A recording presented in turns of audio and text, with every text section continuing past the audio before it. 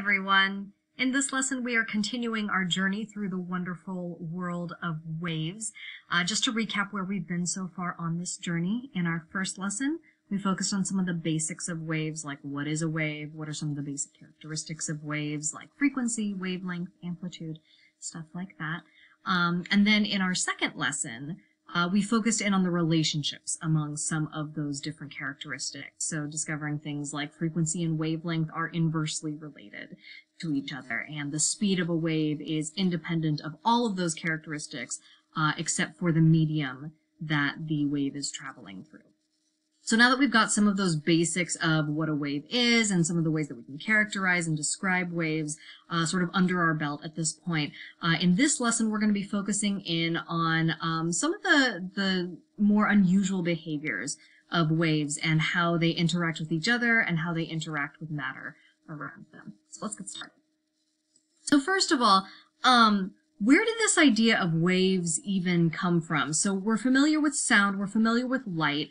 Why is it that we model these things as waves rather than assuming that there's some sort of like sound particle that moves through the air to allow you to hear me right now? What is it that makes a wave and distinct from particles and matter in general? And really it comes down to the behaviors that we see waves exhibiting that are just different from how actual concrete tangible objects tend to behave. And so we're going to talk about a number of those sort of wave unique behaviors in this lesson, things like reflection, interference, the Doppler effect, and then a couple others are refraction and diffraction, but we're going to save those for next lesson just because those first three, reflection, interference, and the Doppler effect, are actually going to keep us really busy during this lesson. So we'll get to all the refraction, diffraction stuff next time when we focus in on light and why light is just the weirdest and totally cool. All right. So getting into some of those behaviors of waves then. The first one that's probably the gentlest and nicest and easiest to understand is the idea of reflection, which is the phenomenon where a wave bounces back at a boundary. It's going along through space, it hits something, and then the wave travels back again in the same direction that it came from. So we started looking at that a little bit in the investigation. You had a chance to try sending waves down along a string and see how they reflected back at these different boundaries here. So then let's revisit really quickly how a wave reflects differently at a fixed, or what we might call a closed end, versus how a wave will reflect from a loose, or what we might call open end. So to do that, let's go ahead and open that simulation here once again. So we've got the same general setup here. We're going to send a pulse down the string, and we'll start off with a fixed end here where the string is stuck in a clamp. This little green dot here cannot move. If I send that pulse down, okay, I see that originally the displacement, the disturbance for the parts of the string was in the positive or upward direction, right? The initial pulse was above the string, and then after it reflected, the wave went back below the string. But the little green dot there at the very end on the far right remained fixed in place. Okay, that's going to end up being important. Now, we're going to restart this. We're going to switch over to, ooh, I got to move myself here. All right, cool. To it being a loose end. I'm going to move myself back up. Yay. All right. Loose end, we'll see how it behaves this time. All right. All right. So interesting thing about the way that it reflects off the loose end is that first of all, it's reflecting back with the disturbance being on the same side of the string. So if our particles originally got displaced upward in the original wave, then they're continuing to be displaced upward in the reflected wave as well. What's also interesting about this is that it means that now our green dot is able to move a whole bunch over here on the far right side. It's able to actually experience the full amplitude of the wave pulse, and that will be important in a little bit.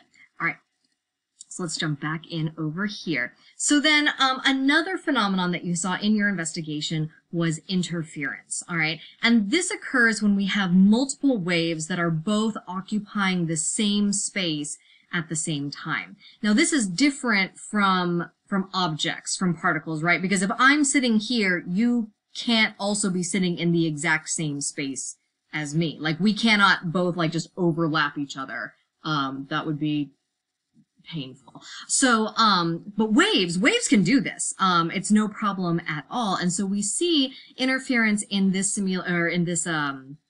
this animation here between the green wave, which is moving to the right, and the blue wave, which is moving to the left. There are some places where they overlap, and they add together. There are some places where they are perfectly out of phase with each other.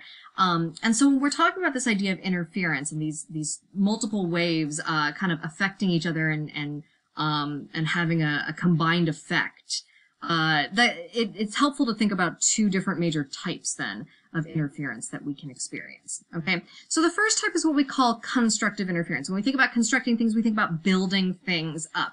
And so constructive interference is when we have two waves that overlap, when they're both kind of, their disturbance are in the same direction. All right, and as a result, our waves add together to a greater amplitude. So we see here on the top of this image two wave pulses where particles are being disturbed upward for both of them. And so they're both moving along here. And then when they meet and when they interfere with each other in the middle, those two amplitudes add together. So you end up with a single wave pulse that is twice the amplitude of both of the original wave pulses. Okay, so it adds up, they're twice the height, and then they keep moving back and past each other and so on and so forth. But we see that in that moment where they are interfering and overlapping, we get a greater amplitude because the two waves are adding together. Now, as you might guess then, the other type of interference, aside from constructive interference, where the two waves add together, is destructive interference. And when we think of destruction, we think of tearing things down, right? So destructive interference is where you have two waves that are essentially canceling each other out. The disturbances are going in opposite directions. So we see here one where the wave pulse is going up, another where the wave pulse is directed downward. When the two of them meet, they add together to zero. And so those cancel out. We get no wave for a little bit while the two waves are overlapping and interfering with each other, and then the wave pulses continue on their happy way.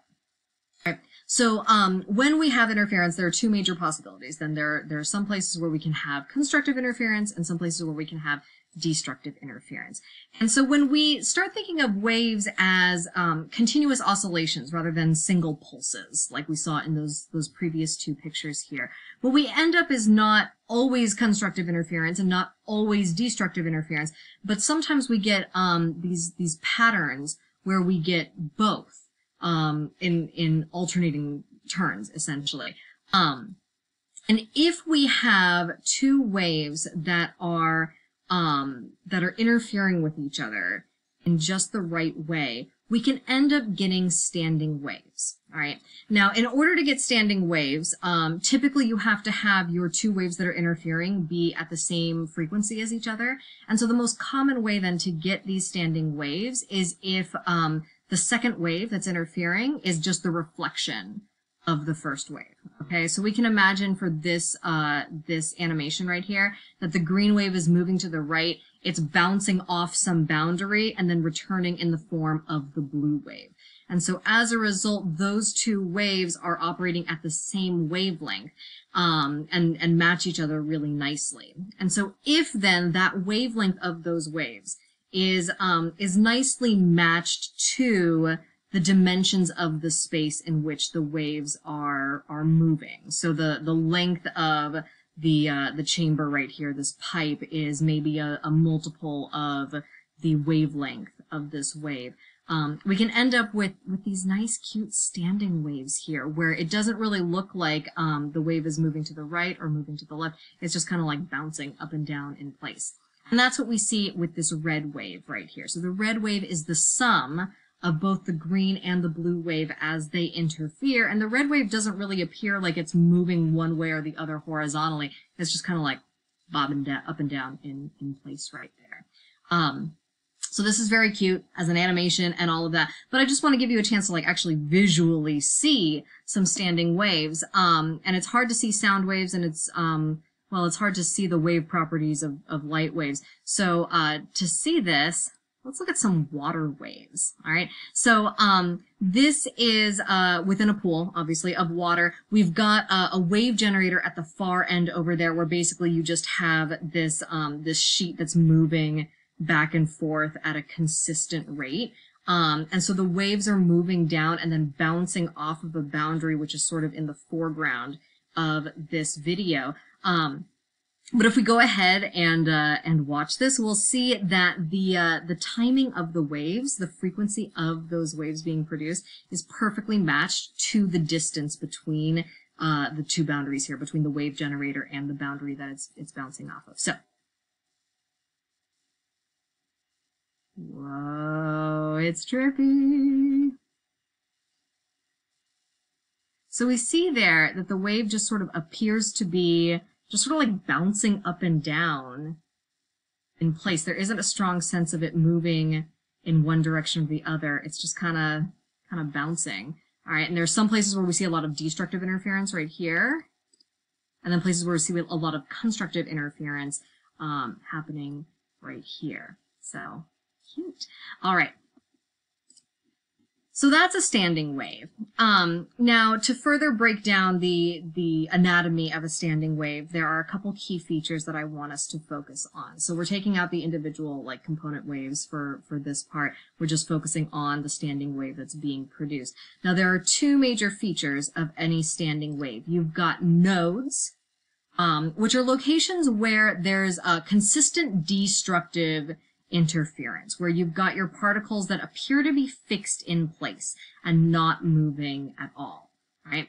And then on the flip side of that, there are also locations that are called antinodes, which are places where we get a lot of constructive interference and where we see the maximum amplitude of the wave that's being produced. Okay, so let's go ahead and consider this standing wave right here in front of us. So when you look at those red dots that are located along there, how would you describe those red dots? What do they represent? Well, those red dots are stuck in place. Those are parts of the wave that don't appear to be moving at all, which means those are locations of destructive interference. Those are nodes in this standing wave. All right, where if this were representing a wave through a string, that's parts of the string that aren't moving. They're just kind of sitting there while everything else is moving around them. All right, so we have these locations of our nodes then. What about the antinodes? How many antinodes do you see in this standing wave? Hopefully you counted 4. 4 antinodes, places where we see the maximum amplitude, the peaks and the troughs of our standing wave. So we've got one over at the far left end, and then one in between each pair of nodes. We always get this alternating na na na na na na na na na Batman, whatever, alternating between nodes and antinodes when we're looking at the anatomy of the standing wave. All right, cool.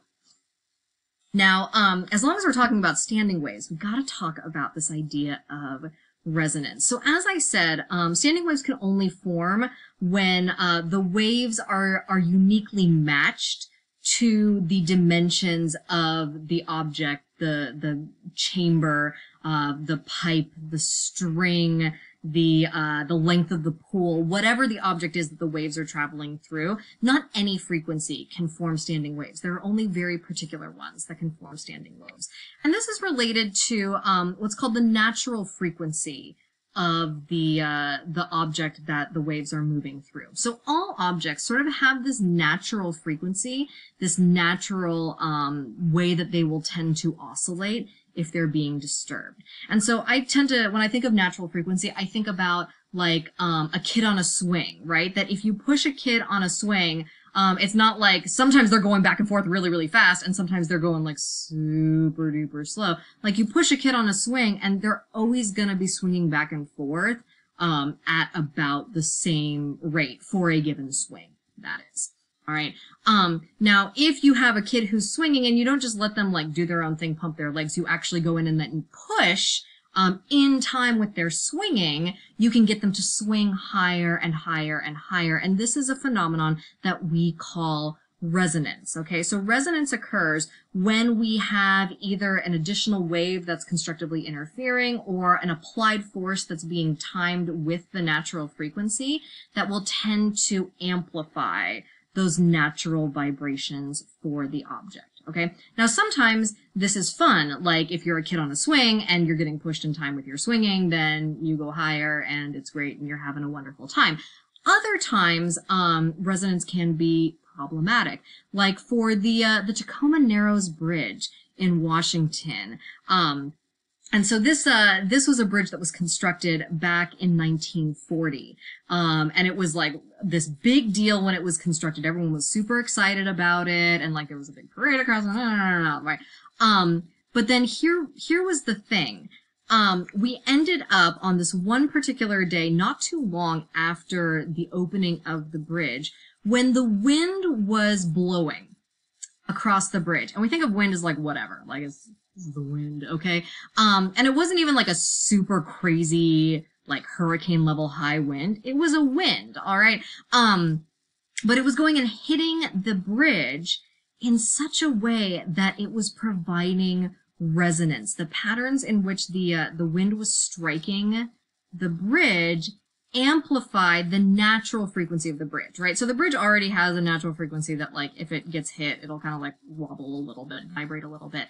But then the wind was just consistently hitting it in time with this natural frequency. And as a result, we ended up with this.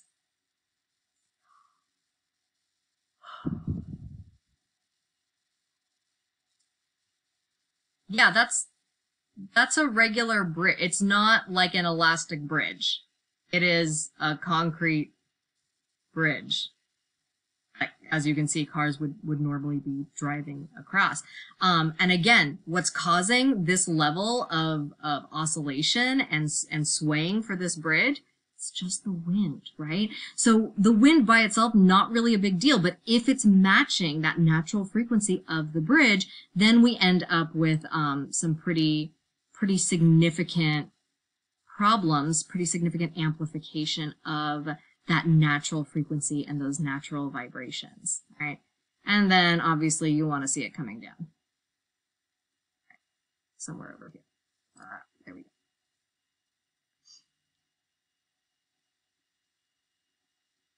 Down it goes. From the wind. It's crazy. All right. Just so you know, because I know you're very concerned about this, no people were hurt during this process. So yay. That's nice. Okay. So, resonance can be fun, like on a swing. It can be destructive, like the Tacoma Narrows Bridge, or, if you've ever heard of, like, seen the whole, like, opera singer shattering the wine glasses, that's the same idea, where the singer is matching the natural frequency of the glass, and then the glass vibrates so much that it cannot stay intact and it shatters. So fun. All right. But another use of resonance, and one that we're gonna definitely be capitalizing on in this unit, is musical instruments. All right. So the way that musical instruments work is through resonance. Okay. And so what we get in any musical instrument is standing waves that are occurring at the natural frequency of the string, the pipe, the bar, whatever it is that your musical instrument is made out of. All right. Now, the features of this standing wave are going to depend on what type of instrument you're dealing with. So any place where you have a fixed point at the end of your instrument, there's going to have to be a node in the standing wave at that location. So if you've got like a closed end of a pipe, like the end of a clarinet where you're blowing into it, or the end of a string where that's fixed in place, your standing wave had better have a node right there, or else there's no way for the standing wave to form and continue. But at open points, like say if you have an open end of a pipe, like on a flute, or the free end of a bar, if you've got like a bar just hanging out and it's just fixed on one side and then you just smack it, there should be antinodes there where the standing wave is free to oscillate at its maximum amplitude. All right, I know that's like a ton of information I just dumped on you really quickly there. We'll take some time to consider or continue unpacking what all this means for your musical instruments, but just wanted to like throw a quick. All right. So I think we're going to stop it there. I know I said in the beginning that we were going to talk about the Doppler effect, but I realize this video is going kind of a while and I don't want to overload you right now. So let's just, we're going to stick with reflection, interference, standing waves, natural frequency, resonance, and kind of call it a day there, and we'll talk about the other phenomena next time. Okay, so one final check for understanding. So, some of you may know that auditoriums sometimes, if they're not super carefully designed, can have something called dead spots, which is a particular location in the concert hall or wherever it is, where an observer, an audience member, is sitting, and even though they're not that especially far away from the performers or anything like that, they really have a hard time hearing them. The sound is somehow muffled or muted. So which of the wave behaviors that we have been talking about best explains this phenomenon? Well, what we're dealing with here is that if you can't hear the sound waves, that means there must be a drop in the amplitude of those sound waves. And the one phenomenon that we've discussed that could explain a decreased amplitude interference. All right, reflection doesn't produce any particular change in amplitude that we saw. Resonance actually tends to increase the amplitude of a sound wave, and we skipped Doppler effect, so you know it's not that one. But interference can either increase or decrease the amplitude of a wave, and specifically destructive interference will decrease it. So if you're not careful, you have your speakers located such that those waves are going to be out of phase with each other and they're going to cancel each other out. You're not going to be able to hear those sound waves because they're subtracting from each other, essentially. All right, so those are some of the basics about some of the most relevant wave behaviors to help you get started on your musical instruments. So I'm going to have you practice with that. Hopefully we're going to be able to create some beautiful functional musical instruments using some of these principles. All right, that's it. Good luck.